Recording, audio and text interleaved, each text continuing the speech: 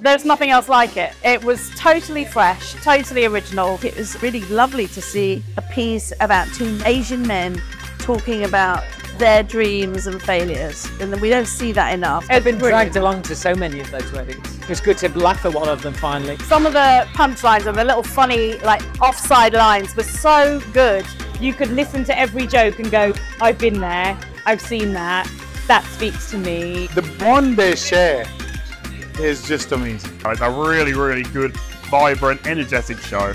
And I had an absolute blast. It was surprisingly touching, it was really moving, but also made me want to get up and dance. We very nearly did. Also, it's very personal, you know? The audience is right there.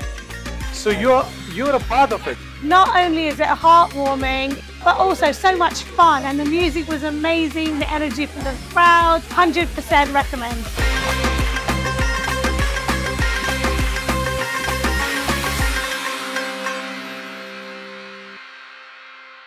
Sona, sona, dil mera sona. Is that what you're going for? Yeah, absolutely.